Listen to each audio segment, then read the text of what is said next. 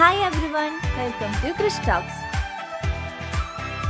Third semester BBA സ്റ്റുഡൻസിൻ്റെ financial മാനേജ്മെൻറ്റിലെ മൂന്നാമത്തെ chapter ആയിട്ടുള്ള cost of capital എന്ന് പറഞ്ഞ ചാപ്റ്ററാണ് നമ്മൾ ഈ ഒരു വീഡിയോയിൽ ഡിസ്കസ് ചെയ്യാൻ പോകുന്നത്. അപ്പോൾ ഇതിന് മുന്നുള്ള 2 ചാപ്റ്റേഴ്സും നമ്മൾ നോട്ട്സ് സ്ക്രീനിൽ കാണിച്ചുകൊണ്ട് അപ്ലോഡ് ചെയ്തിട്ടുണ്ട്. അപ്പോൾ പ്ലേലിസ്റ്റിൻ്റെ ലിങ്ക് ഞാൻ താഴെ കൊടുക്കാം കേട്ടോ. അതേപോലെ തേർഡ് സെമസ്റ്ററിൻ്റെ ബാക്കി സബ്ജക്ട്സും ഉണ്ടാവും അക്കൗണ്ടിങ് ഒഴിച്ച്. അപ്പോൾ അതും നിങ്ങൾ കണ്ടുപോകാനായിട്ട് ശ്രമിക്കുക. അപ്പോൾ നമ്മൾ ഈ ഒരു ചാപ്റ്ററിൽ ഈ ഒരു കോസ്റ്റ് ഓഫ് ക്യാപിറ്റലിലെ ഇമ്പോർട്ടൻ്റ് ആയിട്ടുള്ള തിയറി ക്വസ്റ്റ്യൻസ് ആണ് എക്സ്പ്ലെയിൻ ചെയ്ത് തരുന്നത്. അപ്പോൾ നിങ്ങൾക്ക് മനസ്സിലാവുന്ന രീതിയിൽ ഇമ്പോർട്ടൻറ്റ് പോയിന്റ്സ് ഒക്കെ ഹൈലൈറ്റ് ചെയ്ത് റെഡ് കളറിലൊക്കെ കൊടുത്തിട്ട് സ്ക്രീനിൽ ഞാൻ കാണിക്കുന്നുണ്ട്. അപ്പോൾ ശ്രദ്ധിച്ച് കാണാൻ ശ്രമിക്കാം. നമ്മുടെ ചാനൽ ഇതൊരു സബ്സ്ക്രൈബ് ചെയ്യാത്തവരുണ്ടെങ്കിൽ സബ്സ്ക്രൈബ് കൂടി ചെയ്തേക്കാം കേട്ടോ. പിന്നെ നമ്മുടെ ചാപ്റ്റേഴ്സിൻ്റെ ഒപ്പീനിയൻസ് നിങ്ങൾക്ക് തേർഡ് സെമസ്റ്ററിൻ്റെ എല്ലാ വീഡിയോസും കാണുമ്പോഴുള്ള നിങ്ങളുടെ ഒപ്പീനിയൻസ് സജഷൻസ് ഒക്കെ നിങ്ങൾക്ക് കമൻറ്റ് ചെയ്യാവുന്നതാണ്. മനസ്സിലാവുന്നുണ്ടോ, ഇനി എന്തെങ്കിലും ഇമ്പ്രൂവ് ചെയ്യാനുണ്ടോ എന്നുള്ളതൊക്കെ ഒന്ന് കമൻറ്റ് ചെയ്യാവുന്നതാണ് കേട്ടോ. ഇതിലെ പ്രോബ്ലംസ് നമുക്ക് സമയം അനുസരിച്ച് ഞാൻ അപ്ലോഡ് ചെയ്യാം. ആദ്യം നമുക്ക് എല്ലാ ചാപ്റ്റേഴ്സിലും തിയറീസ് പഠിച്ചു പോവാം. ഓക്കെ, അപ്പോൾ തേർഡ് ചാപ്റ്റർ എന്ന് പറയുന്നത് കോസ്റ്റ് ഓഫ് ക്യാപിറ്റൽ ആണ്. അപ്പോൾ നമുക്ക് ആദ്യം തന്നെ എന്ത് പഠിക്കണം? Meaning and definition or concept of cost of capital. എന്താണ് കോസ്റ്റ് ഓഫ് ക്യാപിറ്റൽ എന്നുള്ളത്? അപ്പോൾ ഞാനതിൻ്റെ ഇംഗ്ലീഷ് ലൈൻ വായിച്ച് തന്നിട്ട് ഇവിടുത്തെ ഒരു ഇമേജ് ഒക്കെ ഞാൻ കൊടുക്കുന്നുണ്ട്. അത് നമുക്ക് എക്സ്പ്ലെയിൻ ചെയ്യാം. അപ്പോൾ ആദ്യം നമുക്ക് നോക്കാം. Cost of capital simply refers to the cost of obtaining funds. Cost of obtaining ഫണ്ട്സിനെയാണ് നമ്മൾ കോസ്റ്റ് ഓഫ് ക്യാപിറ്റൽ എന്നുകൊണ്ട് ഉദ്ദേശിക്കുന്നത്. അത് നിങ്ങൾക്ക് ക്ലിയർ ആവട്ടോ, ഞാൻ പിക്ചർ എക്സ്പ്ലെയിൻ ചെയ്തുതരാം. Cost of capital is the rate of A firm pace to its investors for the use of their മണി. അപ്പോൾ ഇനി നിങ്ങൾ പിക്ചർ നോക്കാം. ഒരു കമ്പനി ഉണ്ട്. ഇപ്പം ക്രിസ്റ്റോക്സ് പ്രൈവറ്റ് ലിമിറ്റഡ് എന്ന് പറഞ്ഞ ഒരു കമ്പനി, ഒരു പ്രൈവറ്റ് കമ്പനിയാണ്. അപ്പോൾ ആ ഒരു കമ്പനിക്ക് തുടങ്ങുമ്പോൾ തന്നെ എന്ത് വേണം? ക്യാപിറ്റൽ വേണം. ഏതൊരു കമ്പനിക്കാണെങ്കിലും സ്റ്റാർട്ട് ചെയ്യണം എന്നുണ്ടെങ്കിൽ അതിന് ക്യാപിറ്റൽ മസ്റ്റായിട്ട് വേണം. ആ ഒരു ക്യാപിറ്റൽ നമ്മൾ ആൾക്കാരുടെ കയ്യിൽ നിന്നാണ് വാങ്ങാറില്ലേ? ഏത് ആൾക്കാരുടെ കയ്യിൽ നിന്നാണ്? ഇൻവെസ്റ്റേഴ്സിൻ്റെ കയ്യിൽ നിന്നാണ് നമ്മൾ ക്യാപിറ്റൽ അക്വയർ ചെയ്തെടുക്കാറുള്ളത്. ഇൻവെസ്റ്റേഴ്സ് എന്ന് പറയുമ്പോൾ ആരൊക്കെയാണ്? Equity share holders, preference share holders, financial institutions, debenture holders. ഈ 4 ആൾക്കാരുടെ കയ്യിൽ നിന്നാണ് സാധാരണഗതിയിൽ ക്യാപിറ്റൽ അക്വയർ ചെയ്തെടുക്കാറുള്ളത്. അപ്പോൾ ഈ 4 ആൾക്കാരെ നമ്മൾ പറയുന്ന പേരാണ് ഇൻവെസ്റ്റേഴ്സ്. അപ്പോൾ ഈ 4 ഇൻവെസ്റ്റേഴ്സിൻ്റെ കയ്യിൽ നിന്നാണ്, 4 പേരുടെ നിന്ന് ഒരുമിച്ച് വാങ്ങണം എന്നില്ല, പക്ഷെ എന്താണ് നമ്മൾ മെയിനായിട്ട് ഇവർ 4 പേരുടെ നിന്നാണ് ക്യാപിറ്റൽ നേടിയെടുക്കാറുള്ളത്. അപ്പോൾ ഇവർ നമുക്ക് കമ്പനി സ്റ്റാർട്ട് ചെയ്യാൻ വേണ്ടി ക്യാപിറ്റൽ പ്രൊവൈഡ് ചെയ്യുമ്പോൾ അവർക്ക് നമ്മൾ റിട്ടേൺ കൊടുക്കണ്ടേ? അങ്ങനെ കൊടുക്കുന്നത് നോക്കിയേ. ഇക്വിറ്റി ഷെയർ ഹോൾഡേഴ്സിനാണെങ്കിൽ നമ്മൾ അവർക്ക് ഡിവിഡൻഡ് ആണ് കൊടുക്കുക. പ്രിഫറൻസ് ഷെയർ ഹോൾഡേഴ്സിനാണെങ്കിൽ നമ്മൾ ഡിവിഡൻഡ് തന്നെയാണ് കൊടുക്കുക. ഫിനാൻഷ്യൽ ഇൻസ്റ്റിറ്റ്യൂഷൻ ആണെങ്കിൽ നമ്മൾ അവർക്ക് ഇൻട്രസ്റ്റ് ആണ് കൊടുക്കുക. അപ്പോൾ ബാങ്കിൽ നിന്ന് ലോൺ എടുത്താൽ നമ്മൾ ഇൻട്രസ്റ്റ് അല്ലേ തിരികെ കൊടുക്കുക. പിന്നെ അതേപോലെ തന്നെ ഡിബഞ്ചർ ഹോൾഡേഴ്സിൻ്റെ കയ്യിൽ നിന്നാണ് പൈസ വാങ്ങിയിരിക്കുന്നതെന്നുണ്ടെങ്കിൽ അവർക്കും നമ്മൾ ഇൻട്രസ്റ്റ് തന്നെയാണ് കൊടുക്കുക. അപ്പോൾ ഈ 4 ഇൻവെസ്റ്റേഴ്സ് അവരുടെ പൈസ നമുക്ക് തന്നപ്പോൾ നമ്മൾ അവർക്ക് തിരിച്ച് ഈ സംഭവങ്ങളൊക്കെ കൊടുത്തു. ഡിവിഡൻഡും ഇൻട്രസ്റ്റും ഒക്കെ ആയിട്ട് തിരികെ കൊടുത്തു. അപ്പോൾ അതിനെയാണ് നമ്മൾ കോസ്റ്റ് ഓഫ് ക്യാപിറ്റൽ എന്ന് പറയുന്നത്. ഇൻവെസ്റ്റേഴ്സിൻ്റെ ഫണ്ട് നമ്മൾ യൂസ് ചെയ്തു ഇല്ലേ? അപ്പോൾ അതിന് നമ്മൾ റിട്ടേൺ കൊടുക്കുന്നതിനെയാണ് കോസ്റ്റ് ഓഫ് ക്യാപിറ്റൽ എന്ന് പറയുന്നത്. ക്ലിയർ ആയോ? ഇനി അടുത്ത ചോദ്യം നമുക്ക് നോക്കാം. Features of cost of capital ആണ്. എന്തൊക്കെയാണ് ഇതിൻ്റെ features? It is not A cost. ഇത് ആക്ച്വലി ഒരു കോസ്റ്റ് അല്ല കേട്ടോ. It is A rate of return ആണ്. നമ്മൾ അവർക്ക് തിരികെ കൊടുക്കുന്നതല്ലേ. അപ്പോൾ നമ്മുടെ കടമയാണ് തിരികെ കൊടുക്കേണ്ടത്. അവരുടെ ഫണ്ട് നമ്മൾ യൂസ് ചെയ്തിട്ടുണ്ടെങ്കിൽ അതിന് തിരികെ കൊടുക്കേണ്ടത് നമ്മുടെ റെസ്പോൺസിബിലിറ്റിയാണ്. അപ്പോൾ ആ ഒരു rate of റിട്ടേണിനെയാണ് cost of capital എന്ന് പറയുന്നത്. Hence it is A ഹഡിൽ rate. ഇതിന് ഹഡിൽ റേറ്റ് എന്ന് പറയും. നമ്മളൊരു സർട്ടൻ എമൗണ്ട് യൂസ് ചെയ്തിട്ടുണ്ടെങ്കിൽ അതിന് റേറ്റ് ഓഫ് റിട്ടേൺ ആയിട്ട് കൊടുക്കുന്നതെന്നാണ് അതിൻ്റെ മീനിങ്.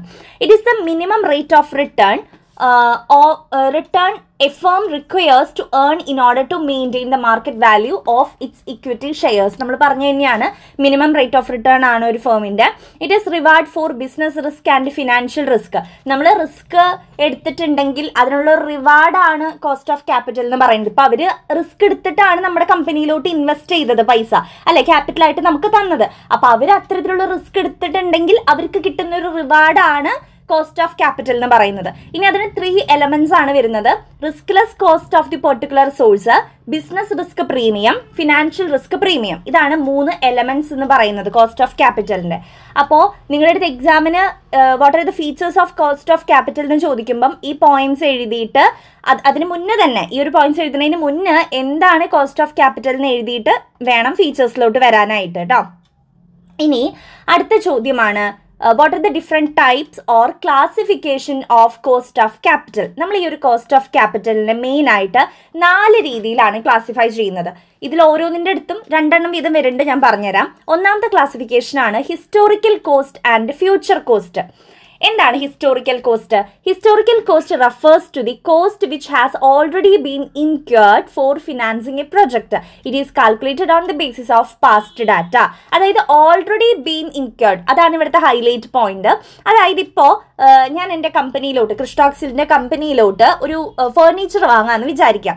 അപ്പോൾ അതിന് വേണ്ടിയിട്ട് എനിക്കിപ്പോൾ ചിലവായ പൈസ ഉണ്ടല്ലോ, അതിനെയാണ് നമ്മൾ എന്തെന്ന് പറയുക, ഹിസ്റ്റോറിക്കൽ കോസ്റ്റ്. അപ്പോൾ നമ്മൾ മുന്നത്തെ ഡാറ്റ വെച്ചിട്ടാണ് ഏകദേശം പൈസ എത്രയാവുന്നൊക്കെ വെച്ചിട്ടാണ് നമ്മൾ ആ ഒരു പൈസ അടയ്ക്കുന്നത്. അപ്പോൾ അതാണ് ഹിസ്റ്റോറിക്കൽ കോസ്റ്റ് എന്ന് പറയുന്നത്. പ്രീവിയസ് ഡാറ്റ യൂസ് ചെയ്തുകൊണ്ട് ഓൾറെഡി ബീൻ ഇൻക്വേർഡ്, നമുക്കത് ചിലവായി ആ പൈസ, മനസ്സിലായി? നമ്മൾ ഫർണിച്ചർ വാങ്ങിച്ചപ്പോൾ നമുക്ക് ചിലവായി, അപ്പോൾ അതിനെയാണ് ഹിസ്റ്റോറിക്കൽ കോസ്റ്റ് എന്ന് പറയുക. ഫ്യൂച്ചർ കോസ്റ്റ് എന്ന് പറഞ്ഞു കഴിഞ്ഞാൽ future cost refers to the expected cost of funds ആണ്. അതായത് നമുക്ക് അടുത്ത കൊല്ലത്തേക്ക് ഒരു ബിൽഡിംഗ് കൂടി പണിയണം, അപ്പം അതിന് ഇത്ര കോസ്റ്റ് ആവും, അത് എക്സ്പെക്ട് ചെയ്യുന്ന കോസ്റ്റാ, അത് സംഭവിച്ചിട്ടില്ല, മനസ്സിലായോ? ഹിസ്റ്റോറിക്കൽ കോസ്റ്റ് എന്ന് വെച്ചാൽ ഓൾറെഡി ബീൻ ഇൻക്വേർഡ്, അത് ഓൾറെഡി സംഭവിച്ചു കഴിഞ്ഞതാ, സംഭവിക്കാൻ പോകുന്നത്, നമ്മൾ എക്സ്പെക്ട് ചെയ്യുന്ന കോസ്റ്റാണ് ഫ്യൂച്ചർ കോസ്റ്റ്. അടുത്ത ക്ലാസിഫിക്കേഷൻ ആണ് സ്പെസിഫിക് കോസ്റ്റും കോമ്പോസിറ്റ് കോസ്റ്റും. സ്പെസിഫിക് കോസ്റ്റ് എന്ന് പറഞ്ഞു കഴിഞ്ഞാൽ specific cost refers to the cost of A specific source of capital.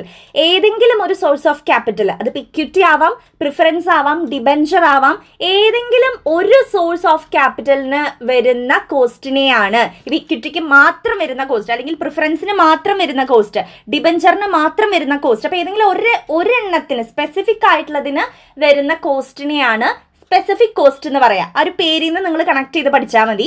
Composite cost, അതും പേരിൽ നിന്ന് കണക്ട് ചെയ്യാം നമുക്ക്. Combined cost of various sources, ഇതിൻ്റെ എല്ലാത്തിൻ്റെയും ഇക്വിറ്റിയുടെയും പ്രിഫറൻസിൻ്റെയും ഡിബഞ്ചറിൻ്റെയും മൊത്തം കോസ്റ്റുകൾ തമ്മിൽ കൂട്ടുമ്പം കിട്ടുന്നതാണ് കോമ്പോസിറ്റ് കോസ്റ്റ്. ഓരോന്നിൻ്റെ ആണെങ്കിൽ സ്പെസിഫിക്, എല്ലാം കൂടിയിട്ടുള്ള കോസ്റ്റ് ആണെങ്കിൽ കോമ്പോസിറ്റ് കോസ്റ്റ്. അപ്പോൾ ഇത് ഓരോന്നും എല്ലാതുമൊക്കെ എന്താണ്?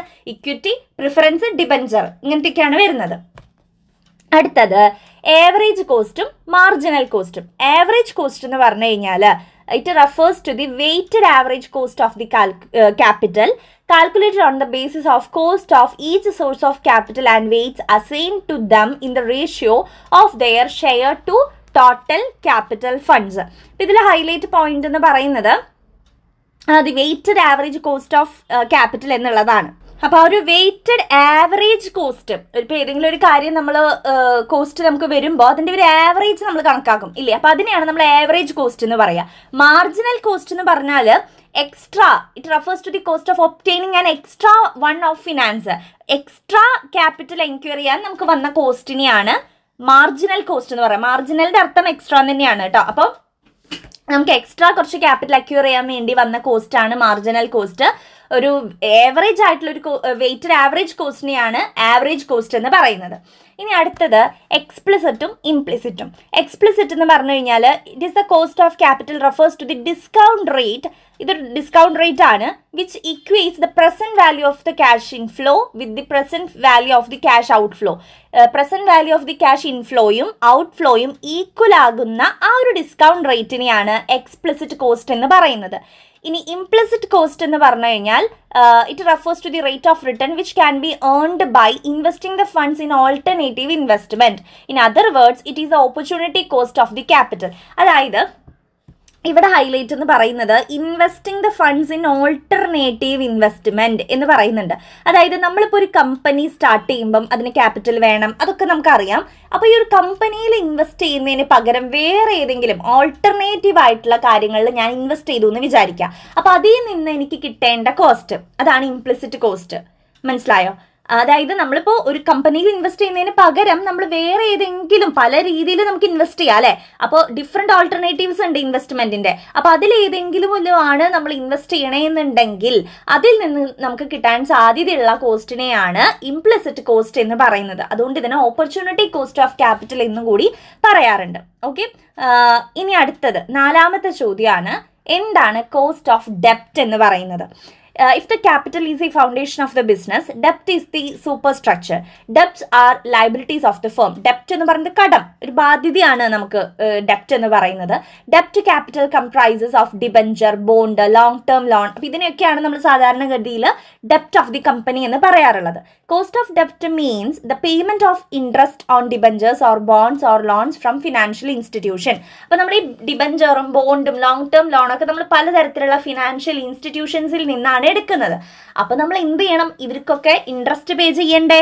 ഈ ഡിബഞ്ചറിനായാലും ലോണിനായാലും ഒക്കെ നമ്മൾ പകരം കൊടുക്കുന്നത് എന്താ? തിരികെ കൊടുക്കുന്നത് റിട്ടേൺ എന്താണ്? ഇൻട്രസ്റ്റ് ആണ്. അപ്പോൾ അതിനെയാണ്, ആ ഇൻട്രസ്റ്റ് പേ ചെയ്യാൻ വേണ്ടി വന്ന കോസ്റ്റിനെയാണ് കോസ്റ്റ് ഓഫ് ഡെപ്റ്റ് എന്ന് പറയുന്നത്. ഇനി ആ കോസ്റ്റ് ഓഫ് ഡെപ്റ്റിൽ തന്നെ 2 ടൈപ്പ് ഡെപ്റ്റ് വരുന്നുണ്ട്. ഒന്നാണ് cost of ഇറിഡീമബിൾ ഡെപ്റ്റും cost of redeemable ഡെപ്റ്റും. Cost of ഇറിഡീമബിൾ എന്ന് പറയുമ്പം അതിനെ പെർപെച്വൽ ഡെപ്റ്റ് എന്നും കൂടി പറയാറുണ്ട് കേട്ടോ. Then perpetual ഡെപ്റ്റ് or irredeemable debts are the debts which are not repayable during the life of the company. അതായത് നമുക്ക് ഇപ്പം നമ്മളൊരു ഫിനാൻഷ്യൽ ഇൻസ്റ്റിറ്റ്യൂഷനിൽ നിന്ന് എന്തെടുത്തിട്ടുണ്ട്? ലോൺ എടുത്തിട്ടുണ്ടെന്ന് വിചാരിക്കുക. അത് ആ ഒരു കമ്പനീൻ്റെ ലൈഫ് ടൈമിൽ നമ്മൾ തിരികെ കൊടുക്കണ്ട എന്നുണ്ടെങ്കിൽ, അതിൻ്റെ ആ ലോൺ മുഴുവനായിട്ട് അടച്ചു തീർക്കണ്ട എന്നുണ്ടെങ്കിൽ അതിനെയാണ് ഇറിഡീമബിൾ ഡെപ്റ്റ് എന്ന് പറയുക. അതായത് നമ്മൾ കമ്പനി എന്തെങ്കിലും അടച്ചു പൂട്ടുന്നുണ്ടെങ്കിൽ, ആ ഒരു ലിക്വിഡിറ്റി പീരീഡ് ആവുന്നുണ്ടെങ്കിൽ ആ സമയത്ത് മാത്രം കൊടുത്താൽ മതി. അപ്പം അങ്ങനെ ഒരു കരാറിൻ്റെ പുറത്തായിരിക്കും നമ്മൾ ലോൺ എടുത്തിട്ടുണ്ടാവുക. അത് ഭയങ്കര വലിയ എമൗണ്ട് ഒക്കെ ആയിരിക്കും കേട്ടോ. These are repayable only on the liquidation of the company. നമ്മുടെ കമ്പനി എന്നാണോ അവസാനിപ്പിക്കുന്നത്, അടച്ചു പൂട്ടുന്നത്, ആ സമയത്ത് മാത്രം റീപേ ചെയ്യാൻ സാധിക്കുന്ന ഡെപ്റ്റുകളാണ് ഇർറെഡീമബിൾ ഡെപ്റ്റ് എന്ന് പറയുന്നത്. ഇതിന്റെ നേരെ ഓപ്പോസിറ്റ് ആണ് റെഡീമബിൾ ഡെപ്റ്റ്. അതായത് നമ്മൾ ആ ഒരു കമ്പനീന്റെ ലൈഫ് ടൈമിൽ തന്നെ, ആ ഒരു കമ്പനി പ്രവർത്തിച്ചുകൊണ്ടിരിക്കുമ്പോൾ തന്നെ നമ്മൾ അത് കൊടുത്തു തീർക്കേണ്ടതായിട്ടുണ്ട്. ഇവിടെ പറയുന്നുണ്ട്, usually the ഡെപ്റ്റ് is issued to B redeemed after A certain period during the life time of the firm. ആ ഒരു ഫേമിന്റെ ലൈഫ് ടൈമിൽ തന്നെ നമ്മൾ അത് കൊടുത്തു തീർക്കേണ്ടതായിട്ടുണ്ട്. അപ്പം അതിനെയാണ് റിഡീമബിൾ ഡെപ്റ്റ് എന്ന് പറയുന്നത്, അതിന്റെ കോസ്റ്റ് കേട്ടോ. അടുത്ത ചോദ്യമാണ്, എന്താണ് cost of preference share capital? Preference share ക്യാപിറ്റലിന്റെ cost ആണ് ഇവിടെ പറയുന്നത്. Preference share carry A fixed rate of dividend. ഇപ്പൊ നമ്മൾ പ്രിഫറൻസ് ഷെയർ ഹോൾഡേഴ്സിന് ഡിവിഡൻഡ് കൊടുക്കണമല്ലോ. It is paid before equity dividend is paid. ഇപ്പൊ നമ്മൾ ഇക്വിറ്റി ഷെയർ ഹോൾഡേഴ്സിന് മുന്നേ തന്നെ പ്രിഫറൻസ് ഷെയർ ഹോൾഡേഴ്സിന് ഡിവിഡൻഡ് കൊടുക്കാറുണ്ട്. The rate of dividend is determined at the time of the issue. അത് issue ചെയ്യുന്ന സമയത്ത് തന്നെ ഇത്ര ശതമാനം ഡിവിഡൻഡ് എന്നൊക്കെ നമ്മൾ determine ചെയ്തിട്ടുണ്ടായിരിക്കും. The cost of preference capital is the dividend expected by the preference share holders. നമ്മൾ പ്രിഫറൻസ് ഷെയർ ഹോൾഡേഴ്സിന് കൊടുക്കേണ്ട ഒരു ഡിവിഡൻഡ് ഉണ്ട്. അതിനെയാണ് നമ്മൾ എന്തെന്ന് പറയുക, കോസ്റ്റ് ഓഫ് പ്രിഫറൻസ് ക്യാപിറ്റൽ എന്ന് പറയുന്നത്. അതായത് അവർക്ക് നമ്മൾ കൊടുക്കേണ്ട ഡിവിഡൻഡിന്റെ കോസ്റ്റ് ആണ് ഇവിടെ ഉദ്ദേശിക്കുന്നത്. മനസ്സിലായില്ലേ? ഇനി അടുത്തത് the cost of equity capital ആണ്. ഇതേപോലെ തന്നെയാണ്. It is the minimum rate of return that the company must earn on its equity share of the capital. Equity share ക്യാപിറ്റലിന്റെ മേല് ഏൺ ചെയ്യുന്നതിന് റേറ്റ് ഓഫ് റിട്ടേണിനെയാണ് നമ്മൾ എന്തെന്ന് പറയാ, ഇക്വിറ്റി ക്യാപിറ്റൽ എന്ന് പറയാം. അപ്പൊ അതിന്റെ കോസ്റ്റ് എന്ന് പറയുമ്പോൾ it is the return which the share holder expect on his investment. ഇപ്പൊ ഇക്വിറ്റി ഷെയർ ഹോൾഡർ നമ്മുടെ കമ്പനിയിൽ ഇൻവെസ്റ്റ് ചെയ്തു, അപ്പൊ ആള് ഒരു റേറ്റ് ഓഫ് റിട്ടേൺ എക്സ്പെക്ട് ചെയ്യില്ലേ? അതിനെയാണ് നമ്മൾ എന്തെന്ന് പറയാ, അതിന് വേണ്ടി നമ്മൾ ചെലവഴിക്കുന്ന ചെലവിനെയാണ് കോസ്റ്റ് ഓഫ് ഇക്വിറ്റി ക്യാപിറ്റൽ എന്നുകൊണ്ട് ഉദ്ദേശിക്കുന്നത്. ഇനി അടുത്തത് എന്താണ് capital asset pricing model or approach അഥവാ CAPM എന്ന് പറയുന്നത്? അപ്പം ഇതിന് മുന്നേ ഞാൻ പറഞ്ഞ cost of preference share ക്യാപിറ്റലും cost of equity ക്യാപിറ്റലും ഞാൻ സിമ്പിളായിട്ട് പറഞ്ഞുതരാം. അതായത് ഇപ്പം നമ്മുടെ കമ്പനിയിൽ ക്യാപിറ്റൽ പ്രൊവൈഡ് ചെയ്യുന്ന 2 ആൾക്കാരാണ് പ്രിഫറൻസ് ഷെയർ ഹോൾഡേഴ്സും ഇക്വിറ്റി ഷെയർ ഹോൾഡേഴ്സും. അപ്പോൾ അവർ 2 കൂട്ടരും ഒരു ഡിവിഡൻഡ് എക്സ്പെക്ട് ചെയ്യുന്നുണ്ടായിരിക്കും. അപ്പോൾ ആ ഒരു ഡിവിഡൻഡ് കൊടുത്ത് തീർക്കേണ്ടത് ഞാൻ നേരത്തെ പറഞ്ഞ പോലെ നമ്മുടെ റെസ്പോൺസിബിലിറ്റിയാണ്. അപ്പോൾ അതിൻ്റെ മേലെ വരുന്ന ആ ഒരു കോസ്റ്റിനെയാണ് ഇവിടെ cost of preference share ക്യാപിറ്റലിനും cost of equity capital എന്നും പറയുന്നത്. സിമ്പിളായിട്ട് അങ്ങനെ മനസ്സിലാക്കി വെക്കുക കേട്ടോ. ഇനി അടുത്തതാണ്, എന്താണ് CAPM അഥവാ capital asset pricing model or approach? ഈ അപ്രോച്ച് ഡെവലപ്പ് ചെയ്യുന്നത് വില്യം ഷാർപ്പാണ്, നോബൽ പ്രൈസ് വിന്നറാണ്. അദ്ദേഹം പറയുന്നത്, according to this approach the return on equity shares depends on the amount of risk associated with it. If more risk is associated with it, it will provide more return. അതായത് നമ്മൾ equity ഷെയറിനൊക്കെ return കൊടുക്കുന്ന സമയത്ത് അത് depend ചെയ്തിരിക്കുന്നത് എത്രത്തോളം risk അതിലുണ്ട് എന്നുള്ളത് നോക്കിയിട്ടാണ്. കൂടുതൽ റിസ്ക് അതിലുണ്ടെങ്കിൽ കൂടുതൽ റിട്ടേൺ കൊടുക്കാം. കുറവ് റിസ്ക് ആണ് എടുത്തിരിക്കുന്നതെന്നുണ്ടെങ്കിൽ കുറവ് റിട്ടേൺ ആണ് കൊടുക്കുക. അപ്പോൾ അവർ എത്രത്തോളം റിസ്ക് എടുത്തിട്ടുണ്ട് എന്ന് നോക്കിയിട്ടാണ് അതിനനുസരിച്ചുള്ള ഒരു റിട്ടേൺ ആണ് പ്രൊവൈഡ് ചെയ്യുന്നത്. അതാണ് അദ്ദേഹം പറയുന്നത്. ഓക്കെ, ഇനി ഇവിടെ താഴെ there are 2 types of risk associated with an equity share കൊടുത്തിട്ടുണ്ട്. ഇക്വിറ്റി ഷെയറുമായിട്ട് ബന്ധപ്പെട്ടിട്ടുള്ള 2 റിസ്ക് ആണ്, സിസ്റ്റമാറ്റിക് റിസ്ക്കും അൺസിസ്റ്റമാറ്റിക് റിസ്ക്കും. സിസ്റ്റമാറ്റിക് റിസ്കിന് നമ്മൾ മെഷേർഡ് ബൈ ബീറ്റ ഈ സിമ്പൽ വെച്ചിട്ടാണ് നമ്മൾ മെഷർ ചെയ്യാറുള്ളത്. ഇതിലൊക്കെ പ്രോബ്ലംസും കാര്യങ്ങളും വരുന്നുണ്ട് കേട്ടോ, ഇക്വേഷൻസ് ഒക്കെ. അപ്പോൾ അതൊക്കെ നോക്കിക്കോളൂ, ഞാൻ ഇക്വേഷൻസ് ഒന്നും ഇതിൽ ഇൻക്ലൂഡ് ചെയ്തിട്ടില്ല. ഇനി അടുത്ത ചോദ്യമാണ് ഗോർഡൻസ് ഡിവിഡൻഡ് ഗ്രോത്ത് മോഡൽ. അപ്പോൾ ഇത് ഡെവലപ്പ് ചെയ്യുന്നത് എം ഗോർഡൻ ആണ്. To calculate the cost of equity calculate ചെയ്തിട്ടാണ് ഇത് നോക്കുന്നത്. As per this model an investor always prefer less risky investment. അപ്പോൾ അദ്ദേഹം പറയുന്നത് ഏതൊരു ഇൻവെസ്റ്ററും കൂടുതൽ പ്രിഫർ ചെയ്യുക ലെസ് റിസ്കി ഇൻവെസ്റ്റ്മെന്റ് ആണ്. അദ്ദേഹത്തിന് അധികം റിസ്ക് ഉണ്ടാവാൻ പാടില്ല. ഇപ്പം നമ്മൾ ഇൻവെസ്റ്റ് ചെയ്യുമ്പോൾ ഒരു 10 ലക്ഷം രൂപ ഇൻവെസ്റ്റ് ചെയ്യുമ്പോൾ നമ്മൾ നോക്കുക എന്താ റിസ്ക് ഉണ്ടോ എന്നുള്ളതാണ്. അപ്പം അദ്ദേഹം പറയുന്നത് ഏതൊരു ഇൻവെസ്റ്ററും നോക്കുന്നത് ലെസ് റിസ്കി ഇൻവെസ്റ്റ്മെന്റ് ആയിരിക്കും എന്നുള്ളതാണ് കേട്ടോ. ഇനി അടുത്തത് 9ാമത്തത് the cost of retained earnings ആണ്. റീറ്റെയിൻഡ് ഏർണിങ്സ് എന്ന് പറഞ്ഞു കഴിഞ്ഞാൽ നമ്മുടെ കമ്പനിക്ക് അധികമായിട്ടൊരു പ്രോഫിറ്റ് ഉണ്ടാവുമ്പോൾ നമ്മൾ ഈ ഷെയർ ഹോൾഡേഴ്സിനൊക്കെ കൊടുത്തതിന് ശേഷം നമ്മുടെ കമ്പനിയിലെ തന്നെ റീറ്റെയിൻ ചെയ്യും. ഭാവിയിലേക്ക് വേണ്ടിയിട്ട് നമ്മൾ കമ്പനിയിലേക്ക് കുറച്ച് റീറ്റെയിൻ ചെയ്യും. അപ്പോൾ അതിൻ്റെ ആ ഒരു കോസ്റ്റാണ് കോസ്റ്റ് ഓഫ് റീറ്റെയിൻഡ് ഏർണിങ്സ് എന്ന് പറയുന്നത്.